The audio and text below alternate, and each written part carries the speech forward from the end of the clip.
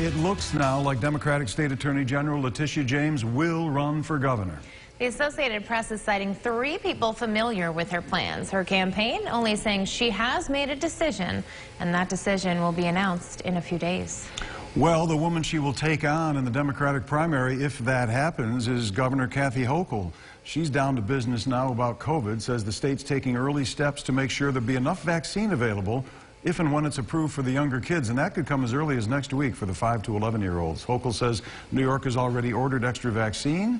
That'll be here as soon as it's approved, and they can start getting the shots immediately. The woman accused of torturing and killing a 93-year-old Syracuse woman in her Skyline apartment appeared before a judge yesterday. 23-year-old Victoria Fett. She was in and out of court in less than 5 minutes. Her attorney and the assistant DA spoke with the judge and decided to adjourn the case. The State Liquor Authority has suspended the license of Harry McToney's Irish Pub on Main Street in Cortland. An undercover investigation last week found that on one night of 85 people in the bar, only 10 were of legal drinking age. Well, here's a great opportunity on Saturday for families with special needs children to take part in a trunk or treat. From 11 to 1 Saturday, you can head to the Destiny USA parking lot outside Embassy Suites. You can collect some sweet treats. The event is hosted by David's Refuge, a Manlius nonprofit.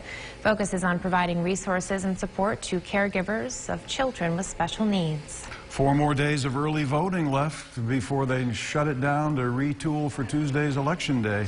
Polls are open 10 a.m. to 6 p.m. today and tomorrow at 6 locations in Onondaga County. Check with localsyr.com or your local county board of elections for early voting times and locations near you.